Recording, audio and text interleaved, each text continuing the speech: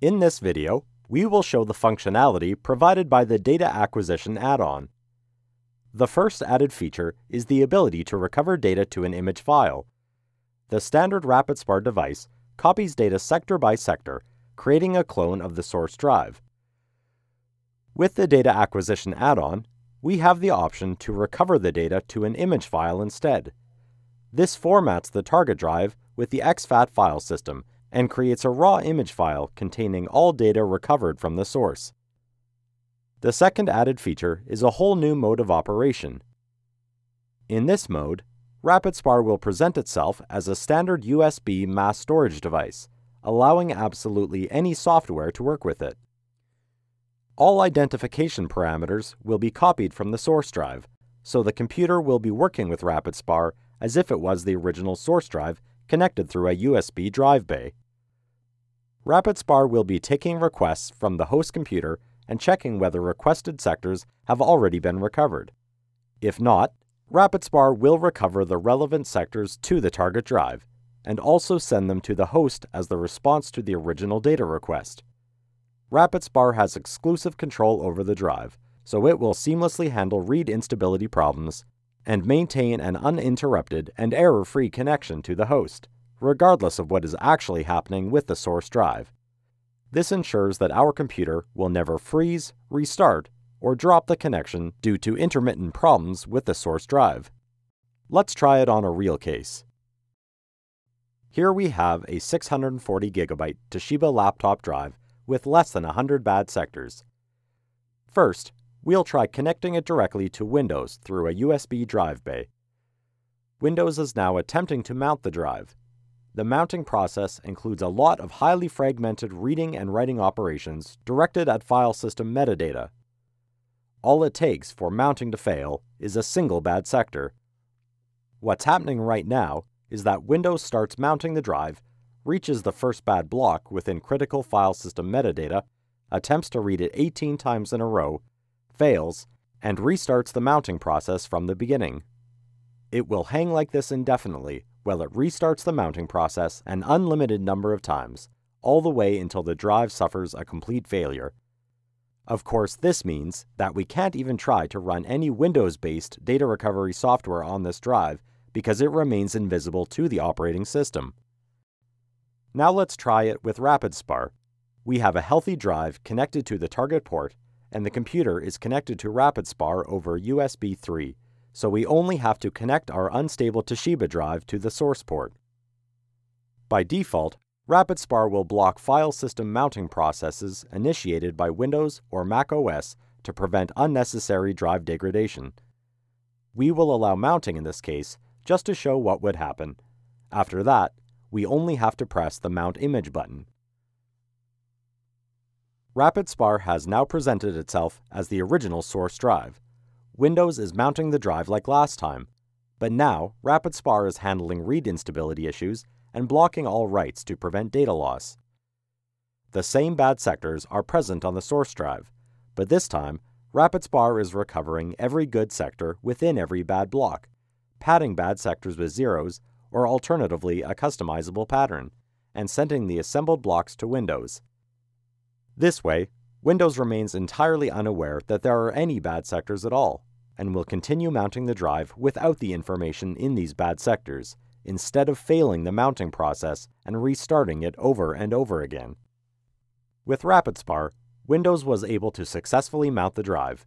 We can now use any logical recovery software to seamlessly work with RapidSpar to recover the files we need. Let's start a scan with RStudio now.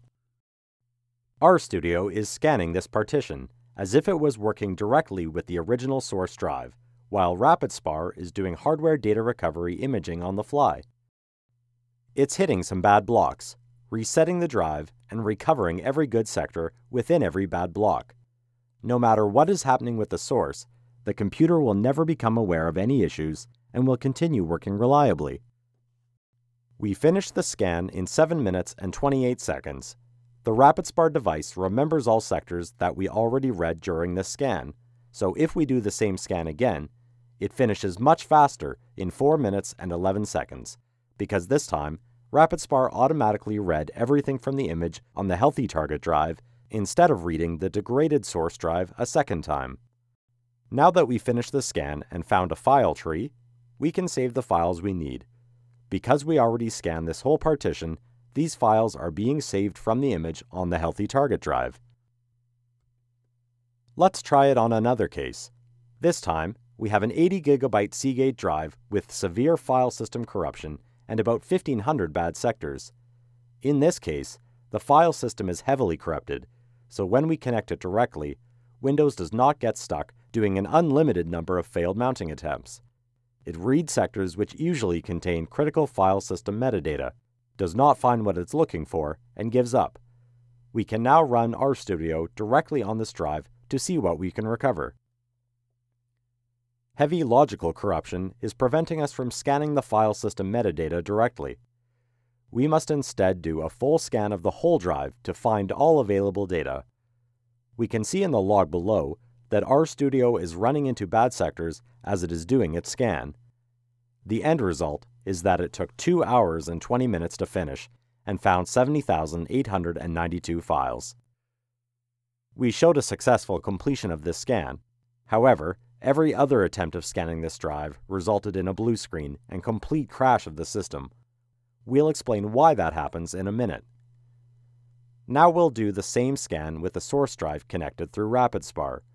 We can see that this time, RStudio is not running into any bad sectors, because they are being handled by RapidSpar. We finished in 1 hour 27 minutes and recovered an extra 538 files.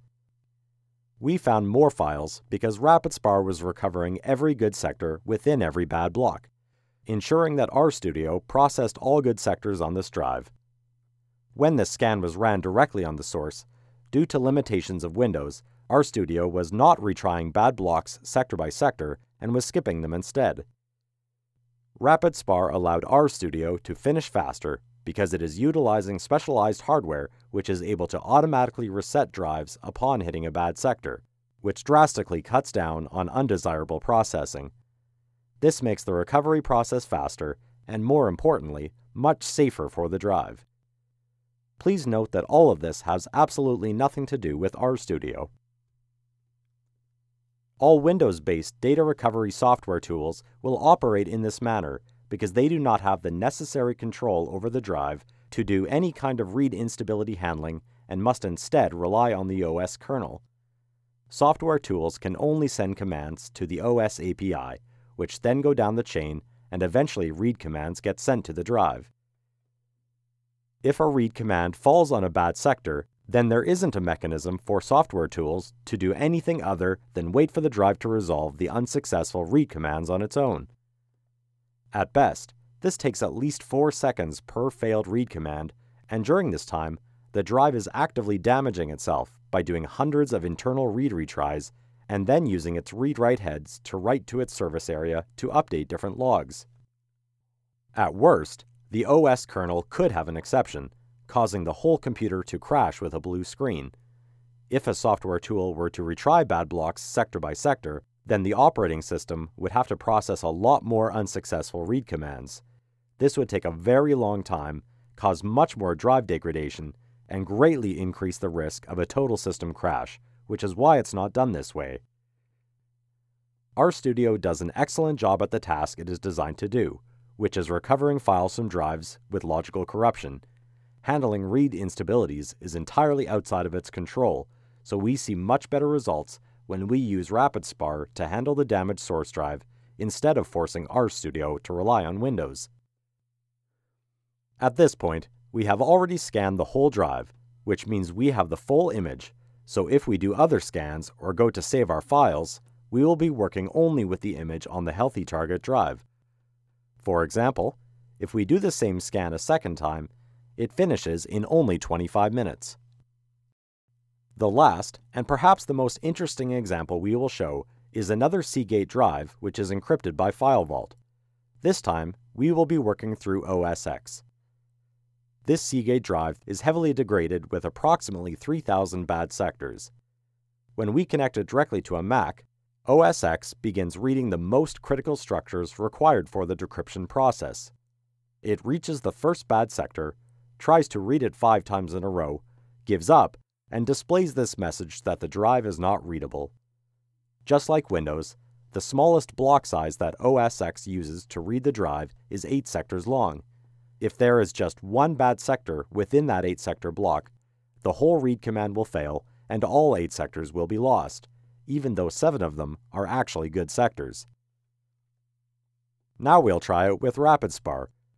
All of the functionality we showed in this video is performed entirely by the RapidSpar hardware without any software or hardware requirements for the host computer, so it will seamlessly work on a Mac, just like on a PC with Windows or any other OS.